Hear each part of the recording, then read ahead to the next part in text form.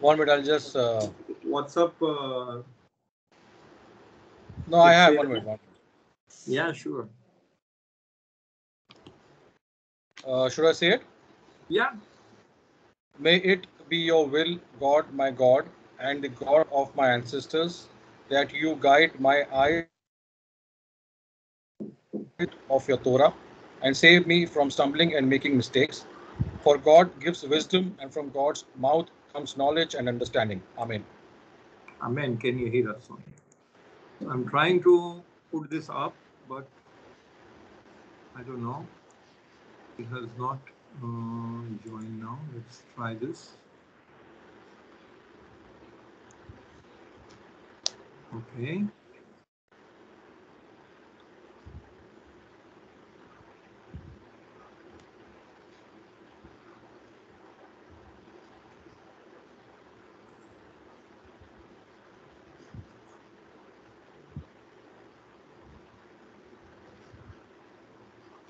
I don't understand why it doesn't read this. Let's see if it is now.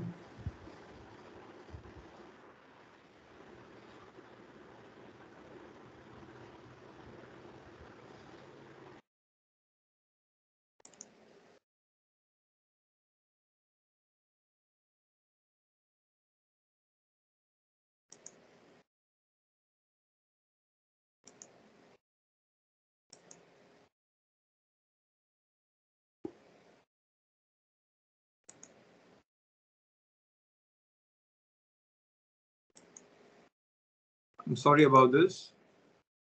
I guess I'll need to ask for help. Yeah. 1 second. Any change? No. Okay, good. Oh. Let's see if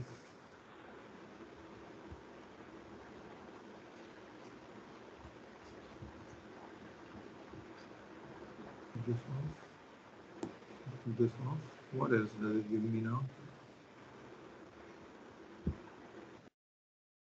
So weird.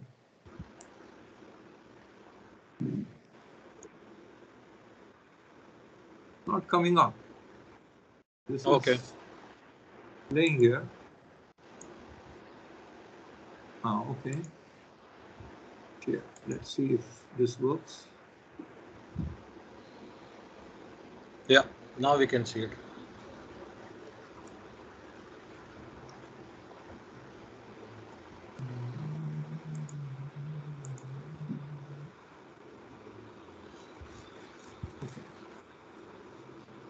This is the best it can do.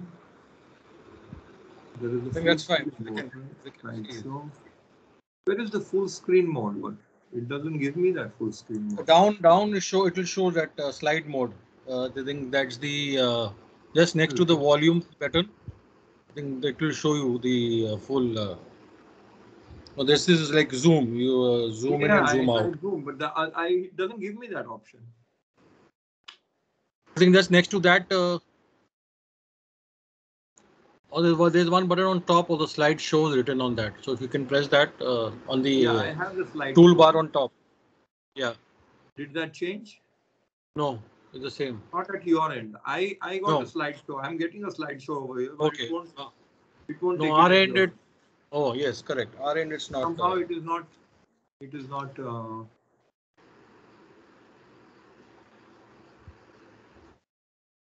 Okay.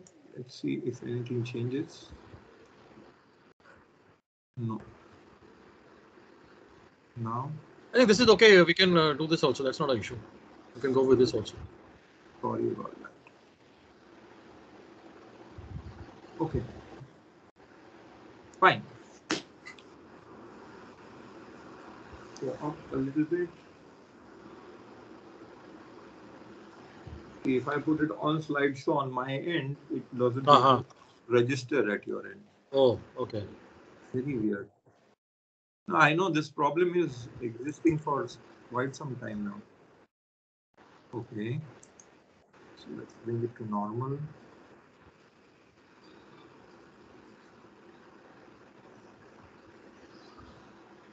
Okay, at least this. Yeah, we can. We'll deal with this. Okay. Nitzavim Vayelech.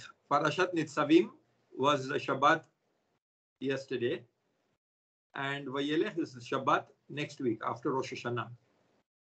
So, because they are very short parashiot and they are a continuum of discussion, and we shouldn't fall back because I was unable to give a class on Wednesday, so I decided to club them together. Most of the years, these parashiot are clubbed together. This year it wasn't, in fact. But so we will look at both these parashiot. So from next week we will be in line with. So every Sunday you will have the whole week to basically study the ideas that we discuss and research them and go into more detail every day, because it's a mitzvah to study the Parashat Shavua every day, a little part of it. So once we have it under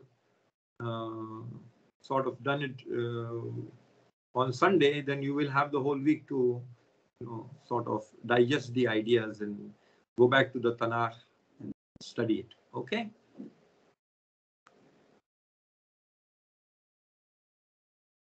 Summary of Nitzavim. Okay.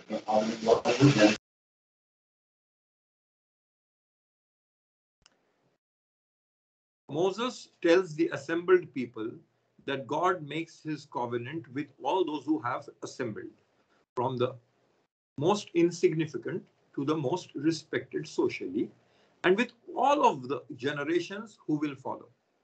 God warns the Israelites that they will be punished if they act idolatrously the way the inhabitants of other nations do.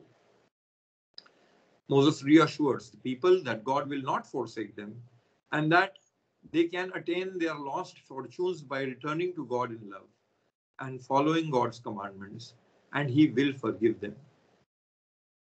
Moses insists, this commandment that I command you today is not beyond your understanding, is not in heaven, nor in the seas beyond, nor beyond your reach, for the word is very near to you. Carry it out with your mouth and with your heart.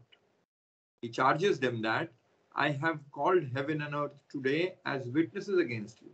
I have set life and death before you, blessing and curse. Choose life so that you and your descendants may live to love your God, cling firmly to God, for that is your life, and the length of your days to dwell upon the soil that God swore to your fathers, Abraham, Isaac, and Jacob. Summary of Vayelech.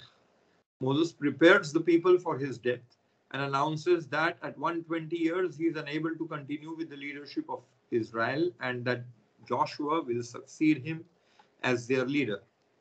He means Joshua, will lead the battle with the Canaanites and God will give him victory. Moses wrote down the Torah and gave it to the priests and the elders of Israel and instructs them regarding the importance of reading the Torah every 7 years during Shemitah at Sukkot, when all of Israel gets together. God informs Moses that upon his death, the people will go astray and commit idolatry, and many evils and troubles shall befall them. God tells Moses to teach the people a poem that will be a witness for him. That is basically Parashat Vayelech. So Moses is already forewarned, has nevuah regarding the sins of Israel, and that's why Hashem already tells him what is going to happen in the future. So this is basically Parasha Nitzavim and Vayelech. Nitzavim, as we understood, is they are sort of signing on the dotted line, re-signing the contract. The covenant that was made at Horeb at Mount Sinai is now signed by the second generation over here. And what are the pros and cons? That is being discussed over here. Right? Nitzavim and Vayelech. Vayelech, finally, Moses' last day, that's according to the Chachamim, it was his last day that Parashat Vayelech was mentioned, that he's saying I'm 120, and because he died on 120, That was the day he was discussing this parasha, and then Moshe goes up to the mountain Nebo. Okay. Now there are a lot of ideas, and this is like the final aspect of the Torah. So if we are talking at the sea, the culmination of the Torah discussion with Moshe Rabbeinu, although the Torah will have the song that Moshe Rabbeinu wrote, and the final verses that Joshua wrote about Moses going up to Har Nebo in the final parasha. But this is really the final parasha Moshe is delivering to us. It is the discussion which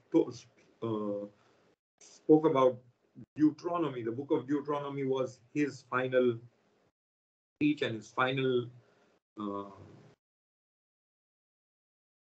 what would we say, final abhorrations to Am Israel. Is that the right word? No. I don't know. I'm using the wrong word. I'm sorry. I may be wrong. Anyway, it was his final testimony that Moshe Rabbeinu is sort of ending with these two parashiot, Vayelech, Parashat Vayelech. Okay? So I feel that this parasha will have the garin, the seed of the whole Torah hidden in it. Because throughout we have seen that the Torah goes from a lot of different phases, right? We see the earlier stories of the patriarchs. We see the descent into Egypt. We see the coming out of Egypt. And then the 40 years and all the problems that were with Am Israel. And finally, how they missed the boat at Horeb. And later on with the spies, right? All these aspects somehow will find a voice in the final speech of Moshe Rabbeinu. Moshe Rabbeinu is going to now bring it all to some kind of a conclusion. So let's look at what we have. Deuteronomy 29. So let me see where Deuteronomy 29 is, because I have pulled a few verses from here and there, if necessary. So Deuteronomy 29 is Nitzavim. But this is not the beginning of the parasha. But in our parasha, verse 17, I am going to use it a little differently. I'm going to go into one idea that the parasha talks about, and then open up the discussion to many ideas that will come out of it.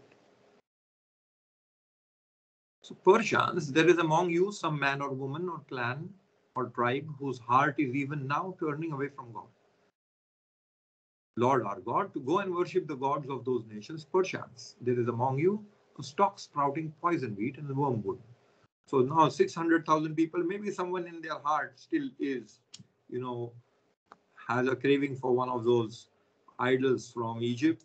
They are just out from Egypt 40 years. Maybe they have learned from their parents something. They have been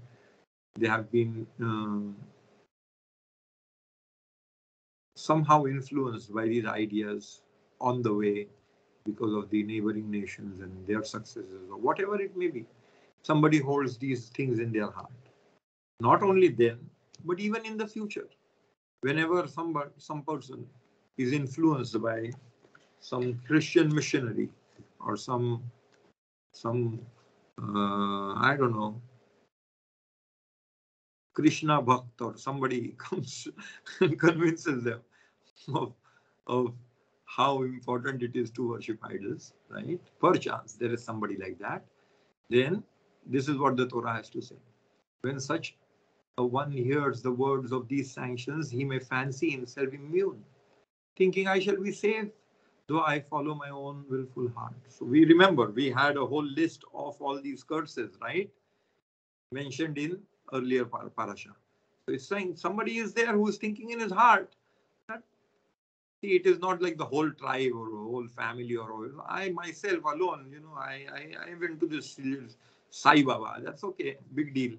I alone can, how can God punish me alone? He can't bring down a whole earthquake just for myself, right? He cannot create famine for myself. There are other people who are not doing this. So I will basically get away with it. That is what the Torah is saying. So when such a one hears the words of these sanctions, he may fancy himself immune, thinking, I shall be safe, though I follow my own willful heart, to the utter ruin of moist and dry alike. How can the moist and dry alike be ruined? So if I am dry, but I am with the moist wood won't catch fire. So I will also be saved. The Lord will never forgive him. Rather, will the Lord's anger and passion rage against that man, till every sanction recorded in this book comes down upon him, and the Lord blots out his name from under him. Moshe is so stern and so strict. There's even that one person among the 600,000 who holds such a passion for some fetish, some idol.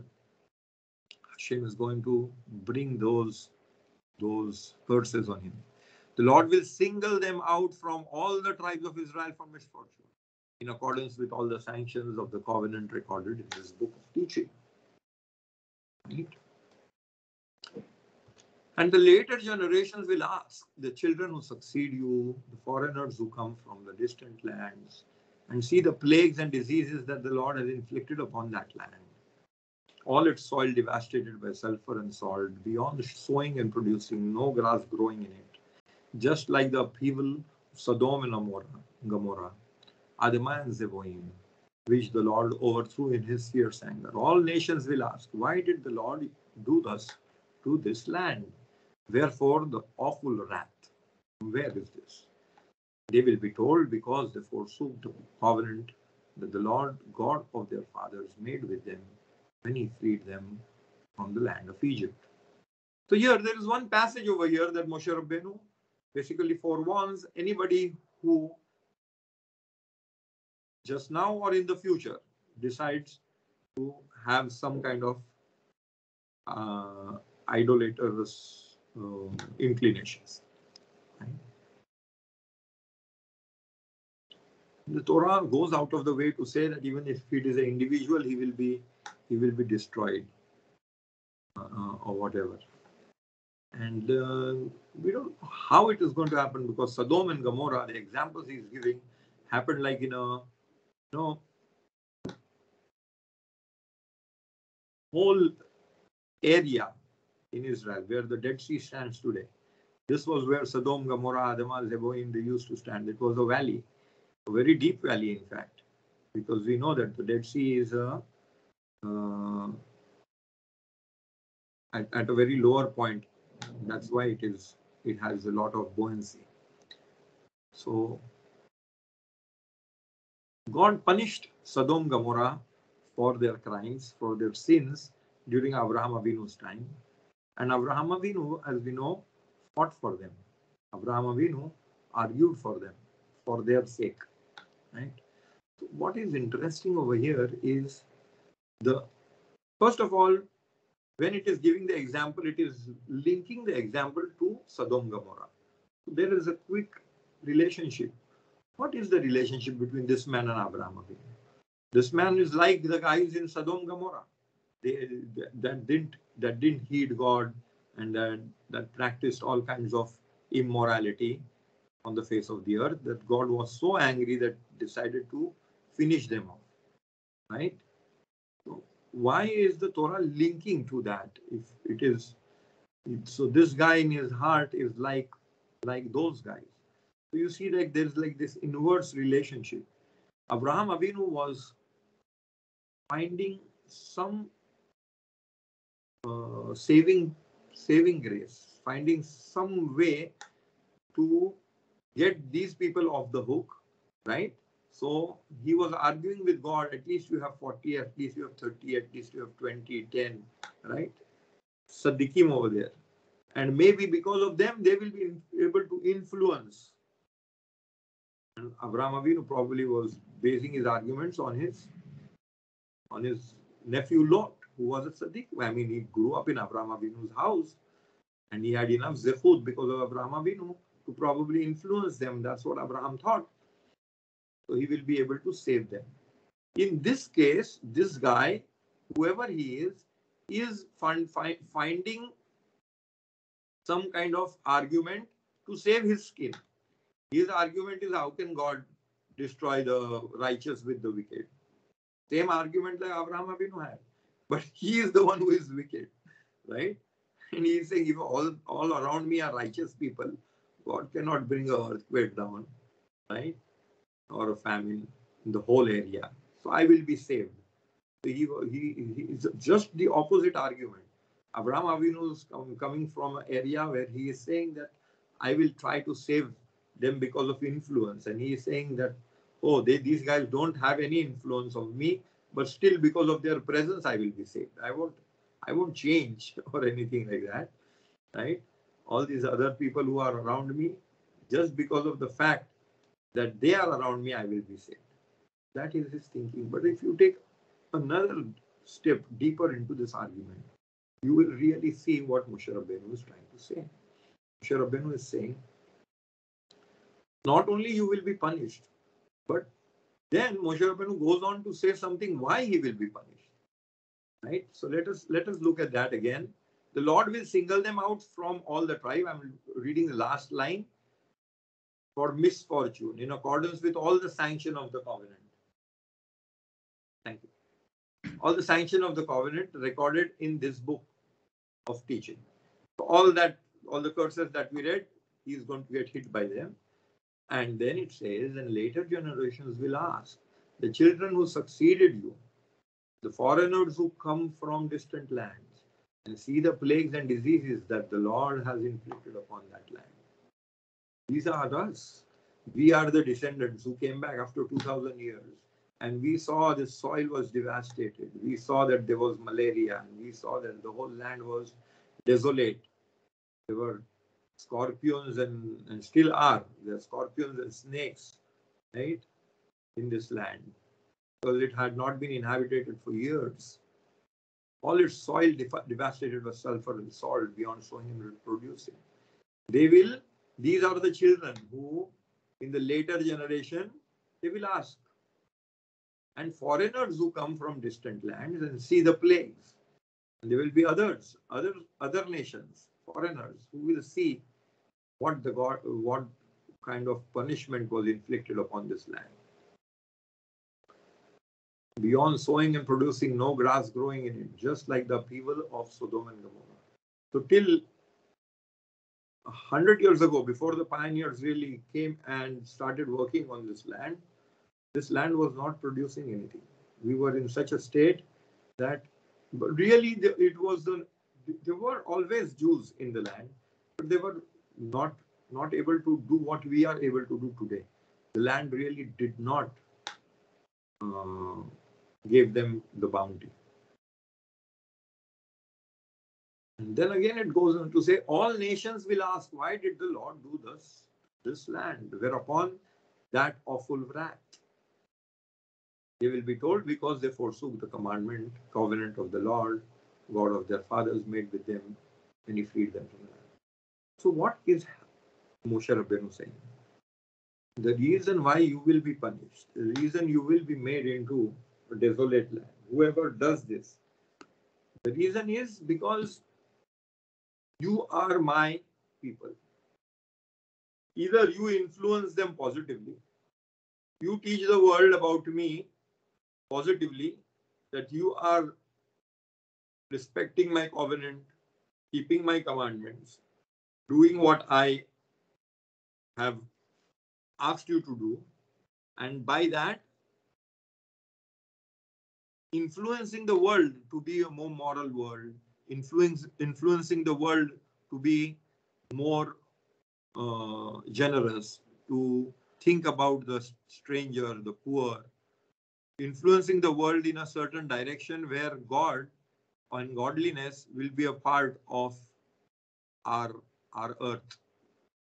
But if you don't do it, you will still be able to influence them. It's only going to be negative.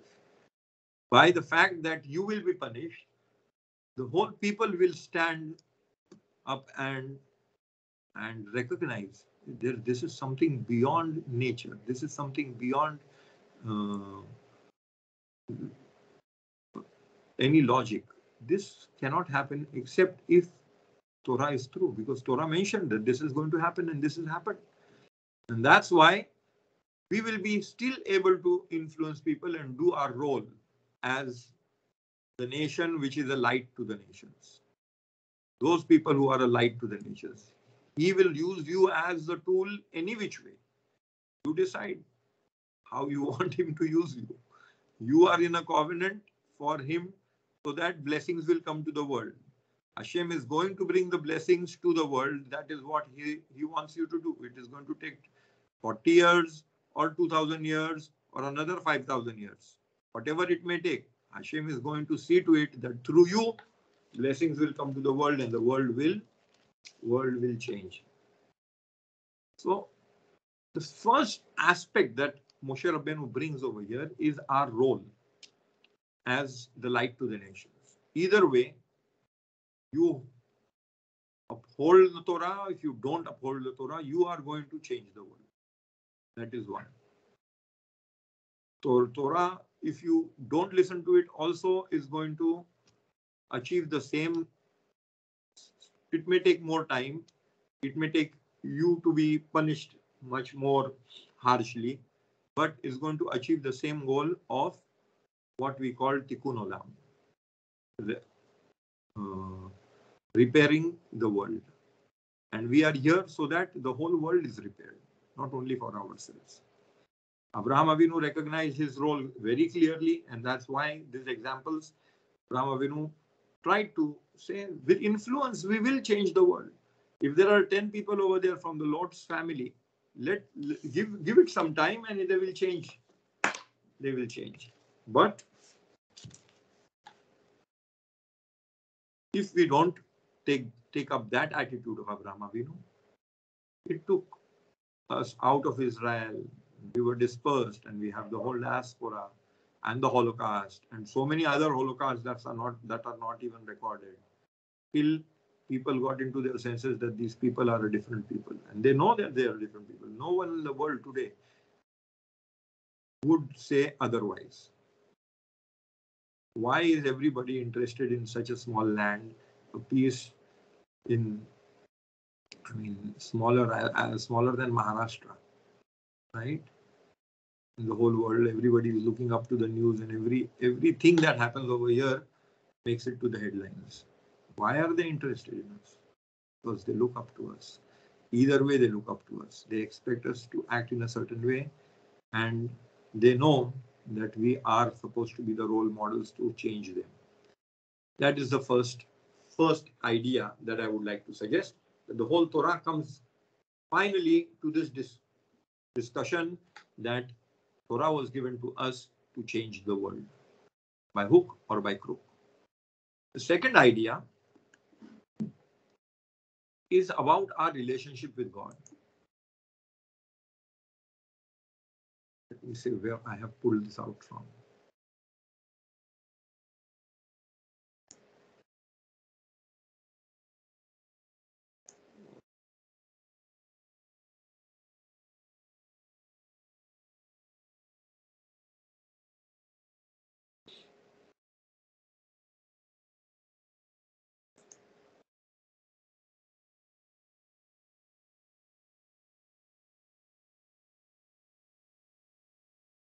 Oh, this is a continuation of what we were reading. So here, it is put in the nation's mouth, sort of other people. All nations will ask. I'm second last line. Why did the Lord do thus to this land? Wherefore the awful wrath? They will be told, because they forsook the covenant that the Lord God of their fathers made with them when he freed them from the land of Egypt. They turned to the service of other gods and worshipped them, gods whom they had not experienced and whom he had not allotted to them. So the Lord was incensed at that land and brought upon it all the curses recorded in this book. The Lord uprooted them from their soil in anger, fury, and great wrath, and cast them into the other land, as is still the case. Concealed acts concern the Lord our God, but with overt acts, it is for us and our children ever to apply all the provisions of the teaching. So, this is basically the conclusion of the earlier. Now we will just take a quick jump into parasha Ki Tavo, parasha last week, because there is something in that parasha that we should. When we were discussing it last week, I didn't bring it up, but last year I believe I had touched upon this, and from there let me see how we will be able to understand these ideas. Moses summoned all Israel and said to them, "You have seen all that the Lord did before you, before your very eyes in the land of Egypt, to Pharaoh and to all his courtiers and to his whole country. The wondrous feats that you saw with your own eyes, those prodigious signs and marvels. Yet to this day, the Lord has not given you a heart to understand, or eyes to see, or ears to hear. When all these things befall you, the blessings and the curse that no, this is something else. Okay. So in Parashat Ki Tavo, at the final statement, this is a day before Moses Rabbeinu leaves. Moshe Rabbeinu leaves for Har Nevo, right? Moshe Rabbeinu dies. His final words are, "To this day, the Lord has not given you a heart to understand, or eyes to see, or ears to hear." There is something that you missed in the 40 years that I took you out from Egypt till today. Something that Hashem did all these miracles and wondrous feats, which you saw with your eyes, and all the signs and marvels that he did, but you missed the point. You missed the boat. What is he talking about? What is it that Am Israel was supposed to understand and Am Israel missed? It is a very difficult, all commentators try to grapple with this. What do you mean by God has not given you a heart? If God has not given you a heart to understand, then how am I supposed to be blamed? Am I responsible? He didn't give me a heart, so I was unable to understand. But why is it that God was not willing to give you a heart? Then that is the question. Why did God stop you from understanding something which is so crucial? So a lot of things has been used to understand this pasuk of Moshe Rabbeinu, which is one of his final speeches. He says, "You didn't get it, you missed it." Right? We have to understand why is it that he says that. So we know that they were a rebellious people and they were rebelling again and again and again. 40 years, Moshe Rabbeinu didn't have it easy. But all said and done, now they are about to enter the land of Israel. At least now, after 40 years and after all the punishments and after everything is settled down, at least give them the credit that they have understood. And if not, then what is it that Moshe Rabbeinu is saying that they have not understood? That is something we need to understand here. In chapter 30, which is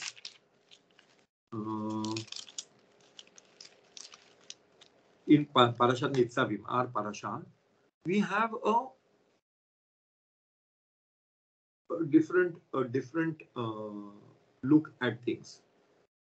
So Moshe Rabbeinu tells them that you all are going to commit sins and God is going to kick you out of the land and it is not going to be easy. And he knows this and he tells them, I have a nevuah. This you have earlier when he says you still don't have the understanding, he is basing on that. Because you don't have the understanding, you have not gotten something important, you are going to mess it up when you go into the land of Israel. You will try to be there, but you are going to miss the mark and you will be kicked out because you have missed something important. And then Moshe Rabbeinu is trying to inform them or console them, sort of. When all these things befall you, all the punishments, all whatever, the blessings and the curses that I have said before you, all of this is going to happen. First, the blessings are going to happen. You are going to start, do the Torah, keep the Torah, start a monotheistic nation, everything said and done, and then suddenly after you are going to have the abundance, you're going to go astray. Once the blessings and the curse that I have said before you, and then once you go astray, you will get the curses also. And you take them to heart amidst the various nations to which the Lord your God has banished you. And then you go to India or go to Africa or wherever you are, and you think about it and take it to heart. So why am I sitting over here when I am a Jew? And you understand what is your relationship with God and what is your relationship with Torah. And you return to the Lord your God, and you and your children heed his commandment with all your heart and soul, just as I enjoin upon you this day. Like today, what I am trying to inform you, even later, after 3,000 years, if you decide to return to the Lord, like I am asking you just now, then the Lord your God will restore your fortunes and take you back in love. He will bring you together again from all the peoples where the Lord your God has scattered you. Then he is going to bring you back. Even if you are outcast at the end of the world from where the Lord your God will gather you, from there he will fetch you. The Lord your God will bring you to the land that your fathers possessed, and you shall possess it, and he will make you more prosperous and numerous than your fathers. So now we come back, and then Hashem is going to make us more prosperous than our fathers. Then the Lord your God will open your heart and the hearts of your offspring to love the Lord your God with all your heart and your soul, in order that you may live. Only then Hashem is going to open your heart. You will do something right, for which Hashem is then going to open your heart and heart of your offspring to love the Lord your God with all your heart and your soul, in order that you may live. The Lord your God will inflict all those curses upon the enemies and foes who persecuted you. You, however, will again heed the Lord and obey all his commandments that I enjoin upon you this day. And the Lord your God will grant you abounding prosperity in all your undertakings, in the issue of your womb, the offspring of your cattle, and the produce of your soil. For the Lord will again delight in your well-being, as he did in the well-being of your fathers. So God is going to delight. The word is sas. The word sason. Sas. Since you will be heeding the Lord your God and keeping his commandments and laws that are recorded in this book of the teaching, once you return to the Lord your God with all your heart and soul. So once you return with all your heart and soul, then Hashem is going to open your heart and the heart of your offspring. So you can love the Lord your God with all your heart and soul. Isn't that interesting? That you have to open your heart and soul, and then Hashem is going to open your heart and soul. There are two levels of opening your heart and soul. Once you open it and return to Hashem, and then he opens it for something beyond us, in order that you may live. What is this that was missed by the second generation and the first generation for sure? The opening of the heart and soul that Moshe Rabbeinu tells them in the earlier parasha. Where is it? To this day, Lord has not given you a heart to understand, or eyes to see, or ears to hear.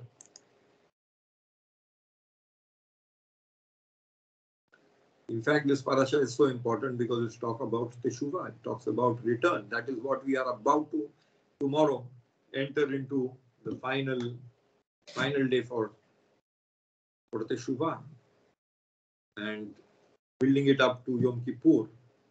So after the 30 days of Selichot, tomorrow is Rosh Hashanah, where we are supposed to do this coming back, beginning of every year.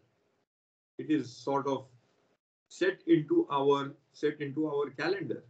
But this coming back to God in love is what Hashem expects from us and what Moshe Rabbeinu is talking about. So what is it that we miss if we understand that? What is it that we miss when we are supposed to open our hearts for God, and then He is supposed to in return open our hearts so that there will be some understanding that Moshe Rabbeinu is talking about, which we miss. So let us see from one idea that I was thinking about. If you will be able to understand this particular deep understanding that Moshe Rabbeinu claims that you all missed. As a nation, you all missed. Some people like Yoshua, Caleb, these people did get it. Right? There were 70 elders who were, in fact, so many of them were Nevi'im, were prophets. So they certainly did get. But as a nation, you missed. So as a nation, we are talking about as a nation, not as individual. As individuals, there will be certainly people who will get the point. But as a nation, there is something lacking. And let us look at that and see what, because Moshe Rabbeinu in his final mitzvot has sort of, built, I believe, has built it towards this particular lack. And those mitzvot are built towards this lack, and we have to figure it out how.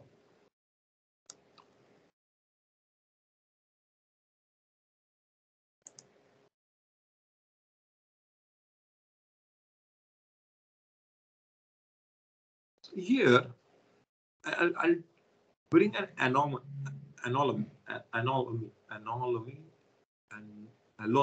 No, what am I missing? What is it? What is the right English word? Anomaly.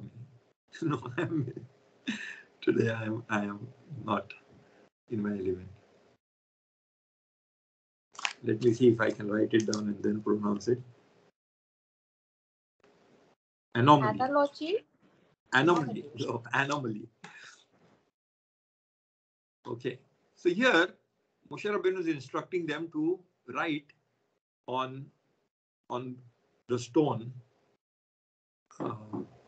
all the blessings and the curses, right? We are again back in Kitavo, the parasha earlier. Moses and the elders of Israel charged the people, saying, observe all the instructions that I enjoin upon you today, to this day. As soon as you have crossed the Jordan into the land the Lord your God is giving you, you shall set up large stones, coat them with plaster, and inscribe upon them all the words of this teaching. When you cross over to enter the land that your Lord your God is giving you, a land flowing with milk and honey, as the Lord, the God of your fathers, promised you upon crossing crossing the Jordan, you shall set up these stones about which I charge you this day on Mount Ebal, and coat them with plaster. Okay, so you are supposed to make these stones and write these things on them. There too you shall build an altar to the Lord your God, an altar of stones. Do not wield any iron over them. So you'll make an altar over there. You should give offerings. You must build the altar of the Lord your God of unhewn stones. You shall offer on it burnt offerings to the Lord your God. And you shall sacrifice their offerings of well-being and eat them, rejoicing before your Lord. Samachta lifnei Adonai Elohecha. And on those stones you shall inscribe every word of this teaching most distinctly. So, the word that you are supposed to mention are the 12 curses and the 12 blessings, right? They were there on the. So when you have that, you have to have a party and you have to rejoice before the Lord. What is the point of rejoicing before the Lord when you are writing these curses down? I mean, this is some serious stuff over here, right? So it is as if the curses are not meant for you. You are focused on the blessing in the fact that you are just about to enter. You have a covenant with Kadosh Baruch Hu, and you are happy about it. You are overjoyed that you can make a covenant with something which is beyond you, something ethereal. The creator of the world has made a covenant with you. You are, even the covenant has a negative side, you are supposed to be joyous about it. There is something that is very important that we have to understand from here. That joy is one of the cornerstones when it comes to your relationship with HaKadosh Baruch Hu. It has to happen through joy. Even something so serious as signing the dotted line where you can get yourself into trouble, and Moshe Rabbeinu informs them that you and your descendants are going to get into trouble, but still you have to go into it with tremendous joy.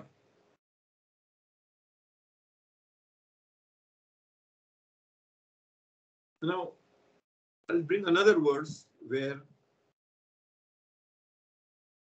you have the farmer, he brings his first fruits, and then he has to say this. We discussed this last Shabbat, last time we had the shoot on Wednesday, last class for the first fruits, and also it is included in the Pesach Seder today. So we all get to recite it every year. What does he come and recite at the temple in Jerusalem? You shall then recite as follows before the Lord your God. My father was a fugitive Aramean. He went down to Egypt with meager numbers and sojourned there. We spoke about it in detail last time. But there he became a great and a very populous nation. The Egyptians dealt harshly with us and oppressed us. They imposed heavy labor upon us. We cried to the Lord, the God of our fathers, and the Lord heard our prayer and saw our plight, our misery, and our oppression. The Lord freed us from Egypt by a mighty hand, by an outstretched arm, an awesome power, and by signs and portents. He brought us to this place and gave us this land flowing with milk and honey. And you shall enjoy the samachta bechol hatov, and you shall be joyous, and you shall be happy with all the good that God has given you. You shall be happy with all the good that is given you, and and for your family, you and the Levi and the Ger and the stranger, which is who is with you, and you shall enjoy with them. So again, over here you see one of the best tools that Moshe Rabbeinu instructs us to use, and the tool is, who will say, what is it? Gratitude, right? You have something, you were slaves, your forefathers were slaves, no way you could have got out of Egypt, and suddenly now this next generation has not only there's no slavery, but they are having bounty. They have their own trees, their own orchards, their own fields, their own food, right?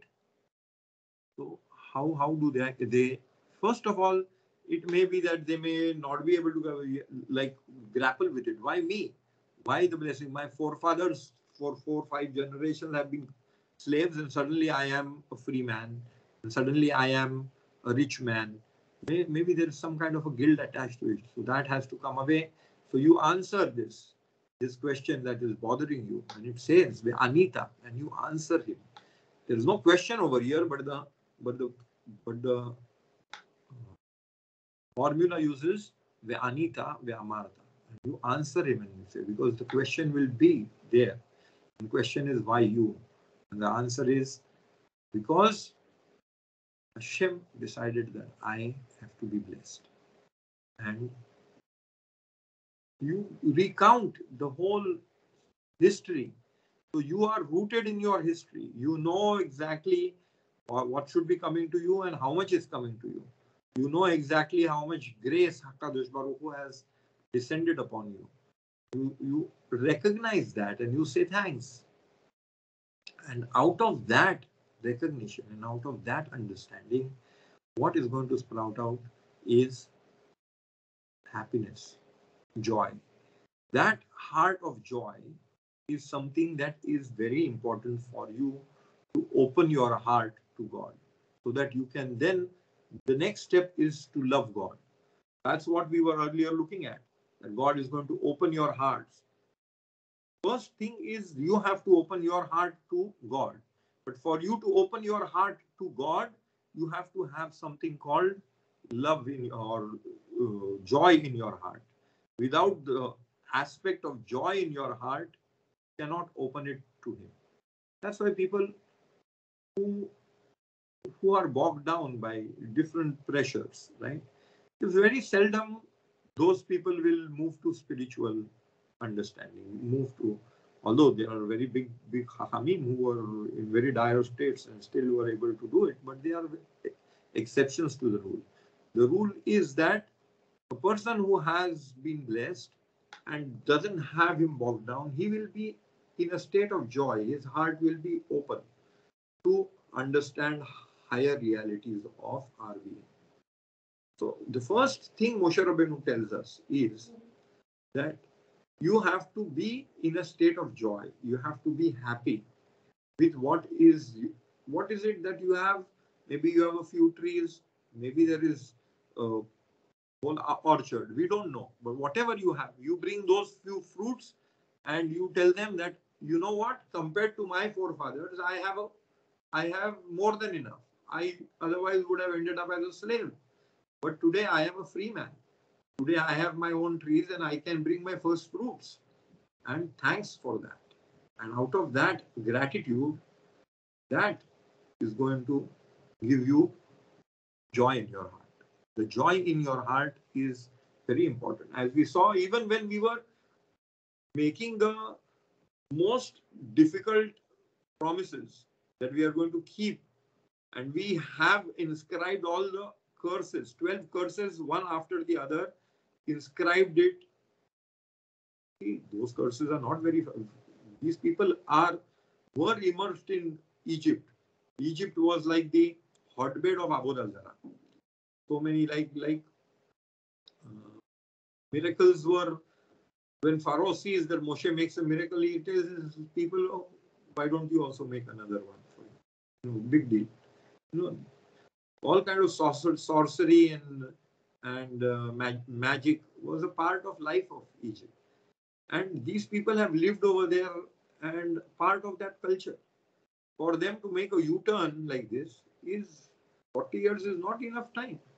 But still, they know that this is very close to us, and Moshe Rabbeinu knows there may be some people harboring this interest in how to use spiritual energies for their own betterment.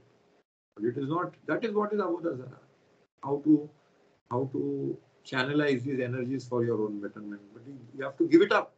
That's what Moshe Rabbeinu is asking them. And when they saw this, that they had to write these verses, but it has to happen with joy. That's, I think, very challenging. But they were supposed to do that with joy. So everything in Torah, it could be the bounty that comes to you, or it could be the punishment that comes to you, have to be handled with joy. Although over there, the punishment had not happened. It is just you're mentioning them, but still, I'm taking it one step further and I'm saying that whatever it is, you have to relate to it with joy. Your heart has to be full of joy for whatever it is, positive or negative. Only when your heart is full of joy, then the next step is love of God. See if we have anything more. No. So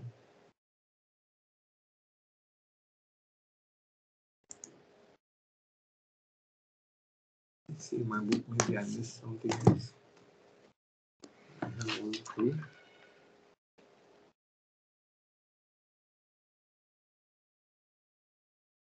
26:11.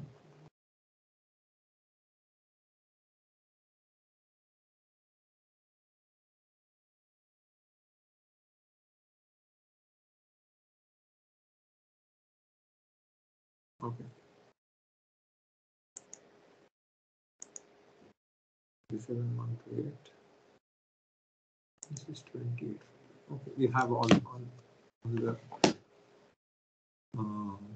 mentioning of joy in our parasha. So there are like these hints, and you will see even so. The whole discussion begins by setting up the stones, and it has to be in joy, and then it goes on to talk about those two guys who are or the first fruit formula, and then it has to be with joy, and then God says that you were kicked out of the land because you did not serve God with joy. Where is that?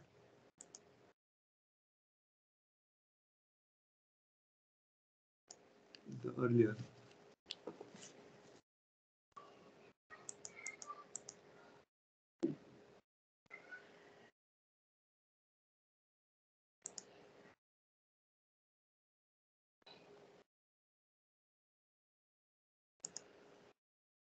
Oh, so that is the one I missed, and that's is bothering me.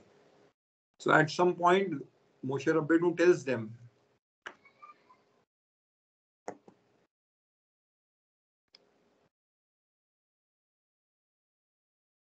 that because you did not serve God with joy, He is going to kick you out.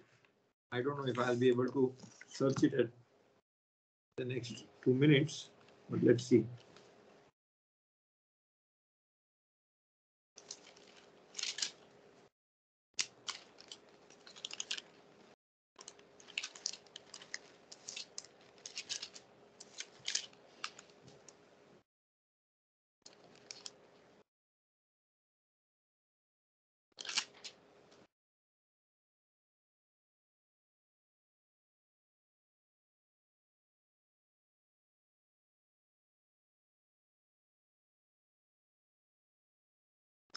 It is in verse 20, chapter 28, Kitavo again, verse, let's read it from 45. All these curses shall befall you, they shall pursue you and overtake you until you are wiped out, because you did not heed the Lord your God and keep the commandments and laws that He enjoined upon you. They shall serve as a sign and proof against you and your offspring for all time, because you would not serve the Lord your God in joy and gladness over the abundance of everything. You shall have to serve in hunger and thirst. So there it is, 28, 45. Really, it is 48, 47, 28, 47. So jot that down also, if those who are taking notes. So Hashem is going to punish you because you did not serve Him with joy. And the reason you need to serve Him with joy, all the 613 mitzvot are there so that you get an opportunity to serve HaKadosh Baruch Hu in joy. Joy is simcha, joy is sason, joy is what you have when you sit in a meal with your family. Joy is what you have when you sit with the Levite and the stranger. Joy is what you express when Hashem has given you all that He has bestowed upon you, maybe little, maybe much.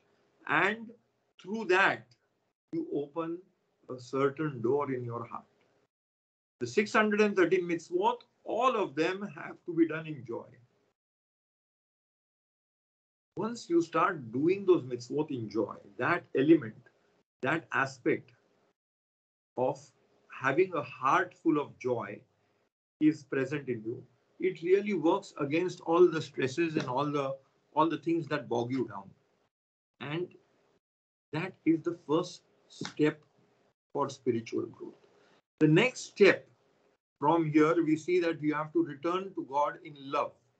Once you have the joy when you serve Him, only then you will be able to feel love for Him. That these two things are dependent on one another. Once you don't have joy in your heart, to feel love is an impossibility. You won't feel love for yourself also. Forget for the neighbor you have or for your children or your wife. If you don't have joy in your heart, it is impossible to feel love. And here you want to feel love for God, which is an impossibility because He is not there. He cannot be physically experienced. So the aspect of joy should be so hard. How do you bring the aspect of joy? We said that it has to be gratitude. The attitude of gratitude. If you uh, practice that, it is something that needs to be.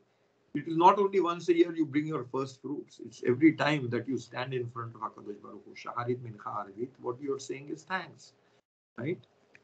So it is something that you practice every time. For for the bounty you get, yes. For the breath you are breathing also. For the health you have also. For the health you don't have also. Why? Because it is going to teach you that you need to work on your health and work on yourself. That there is pain.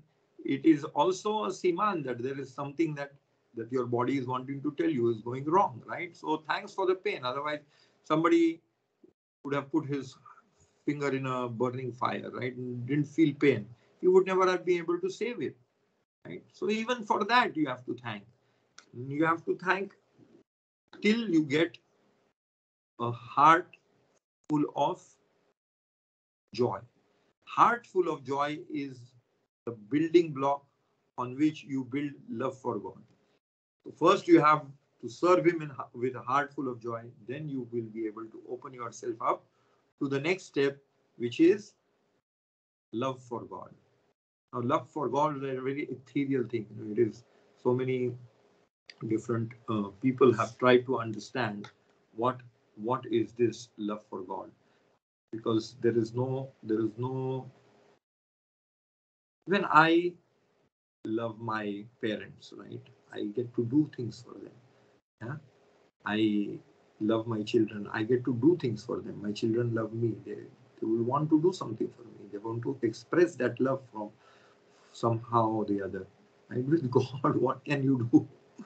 You cannot. What? I just love God. And just talk, no? What is the feeling inside that has to overtake you and totally enthrall you to be in love with God? It is to be intoxicated. It is a very high state, and it is using all your emotional energy really, and putting it out over there, so that you, everything for everything and anything from joy you move on to love, and that's why love of God is a very difficult thing. It is not. Most of us think that we say Shema Israel and we are after it Adonai Elohim, and I love my God with all your heart and soul and might. But love of God is not such a simple thing. We had discussed one idea that Rambam talks about love of God. Everybody, whenever they are talking about anything, they're talking about how God has given them the blessings they have given them, all the time talking about ideas from the Torah, ideas how God is influencing the world, how everything is with that specks of color, that you can see gratitude and you can see His hand in everything. So that at that level, if you can take yourself, then you are really totally enraptured with what we are saying is love of God. Till then, we are nowhere near. Once we understand and open ourselves up to God in this love, that we are willing to do anything for Him, give up ourselves even, that love is then going to bring you up, bring you to that state where God talks about opening the heart, that Moshe Rabbeinu was saying the whole generation did not achieve, was missed. Even with all that God did for them, finally, Moshe Rabbeinu is so, I would say, disheartened that how come you did not grow up to become Nevi'im like me? How come you missed the boat? You have God personally leading you. You have God doing these miracles for you. How come you did not become a prophet with His presence around you? Because these stepping stones were missing. You all were always complaining. You all were focusing on the wrong things. You should have been focusing and being thanking Him and having an attitude where your heart is open towards joy. Only then you would have been able to grow in love for God and growth in love for God would bring the higher states of being, which is Nevuah. Thank you very much. Shana Tova, Tikatev Basefer Haim Tovim, Tizku Leshanim Rabot. Hope you have a fantastic year ahead. A lot of blessings and a lot of parnasa, a lot of spiritual growth. Thank you very much. Same to Thank you. you, Same Rabbi. to you. Same Same to to you. you. Come back so to much, Hashem, Rabbi. return to Same Hashem you. Good in night. love, as Good the night. Good parasha night. expects from us. Thank you, Rabbi. Thank you very much. Yes, sir. You also have a Thank you. prosperous Thanks a new lot. year. Thank you. Wishing So all our the classes best. will be on Sundays now at the same time. Yes, on Sundays, 7:30. Right. Same time? Yeah, 7:30. 7:30 on Sundays. Sundays. Yeah. Whenever in the Okay. winter, when the Okay. time maybe changes, we may think about moving up and down Okay. Israel India time. I don't know. But presently, I think for everyone it's okay. How many are we at, Yes. at this juncture? Any more Right addition? now we were 12 of us. Now we are showing 11. Okay. Right then. Any questions?